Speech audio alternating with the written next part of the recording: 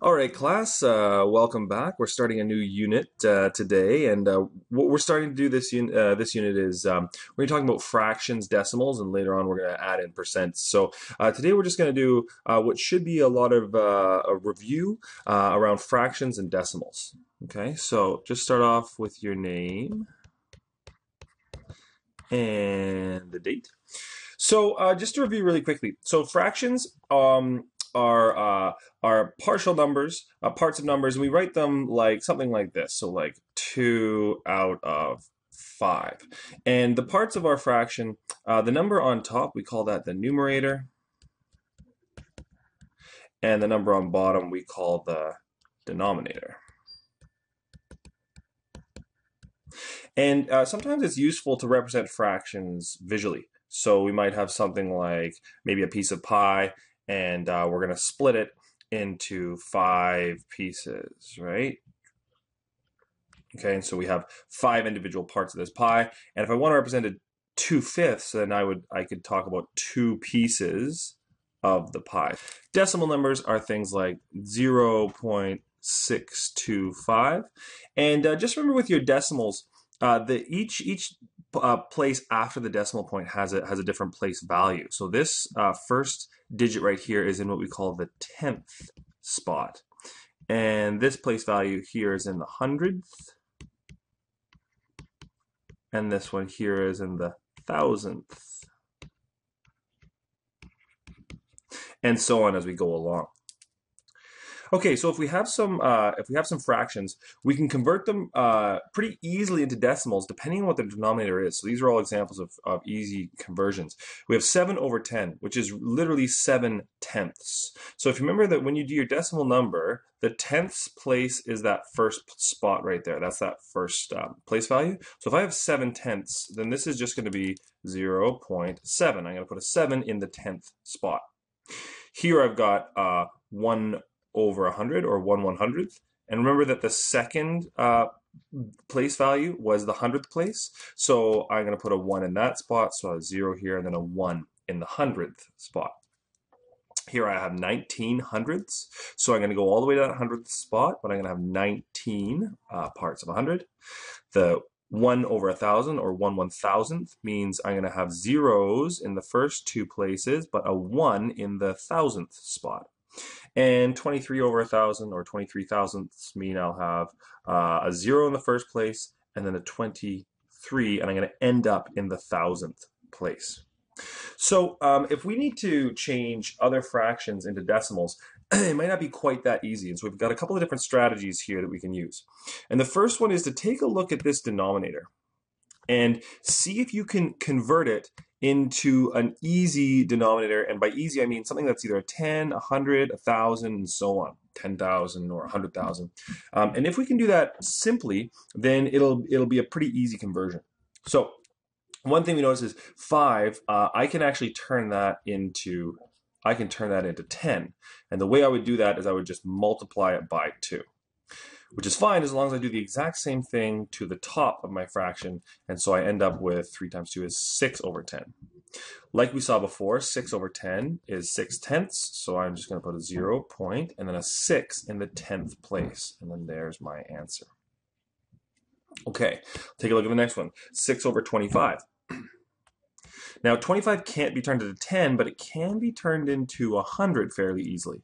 And the way I would do that is I would just multiply it by 4 to make 100.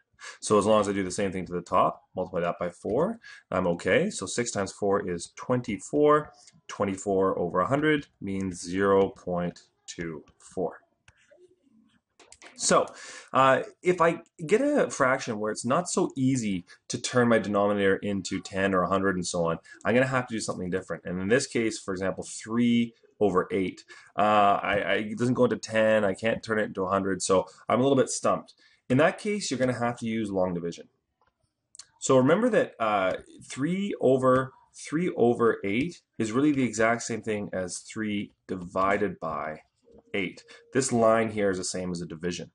So if I do long division, then I'm going to have 3, and I'm going to divide that by 8.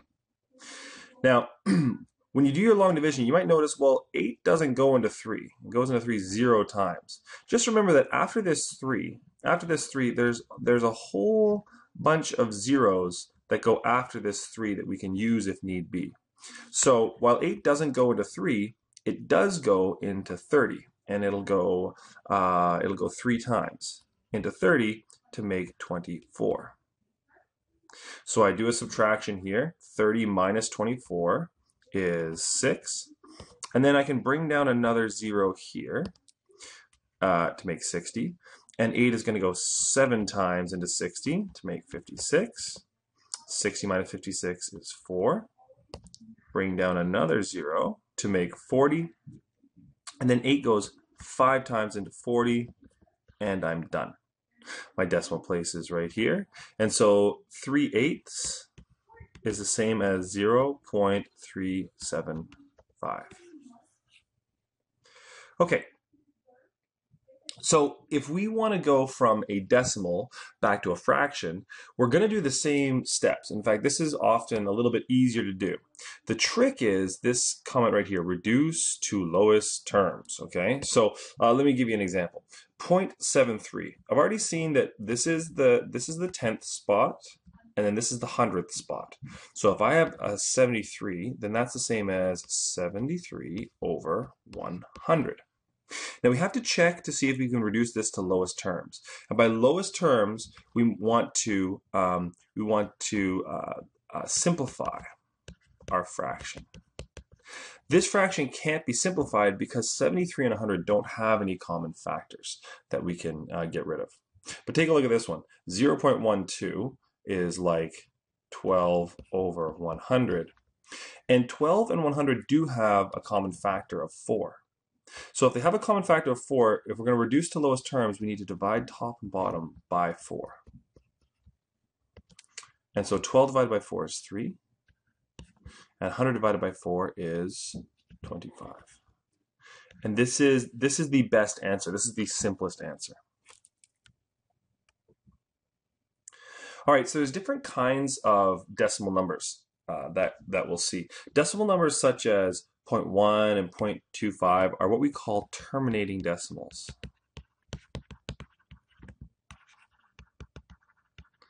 And by terminating, we mean the numbers eventually stop. Other decimals, such as 0.33333, which goes on and on forever, or 454545 that goes on forever, are repeating decimals.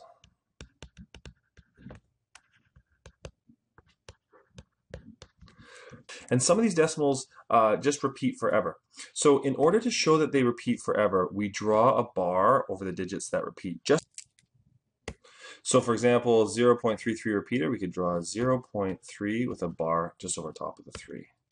And 0.454545 would be 0.45 with a bar over the 4 and the 5. And 8111 would be 0.81 with a bar just over top of the 1, not the 8 because it doesn't repeat. So we're going to do a quick comparison here and see if we can come up with some rules for helping us figure out repeating decimal numbers. Okay, so we're going to use a calculator for the next step here, and we're going to divide the following things. So let's see here. Okay, so the first thing we want to divide is 5 divided by 9. 5 divided by 9. And that is 0.555555. So we can see that that's actually the same as 0.5 repeating. Next one, 38. 38 divided by 99 looks like 383838. So this is 0.38 repeating. And this one here, 13 divided by 999. 13 divided by 999 is 013013. And all of that is repeating over and over again.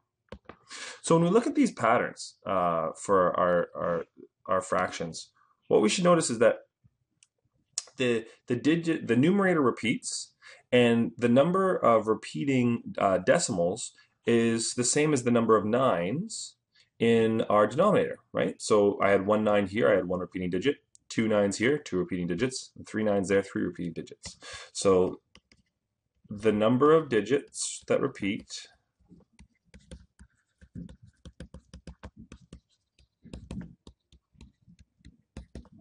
equals the number of 9s in the denominator.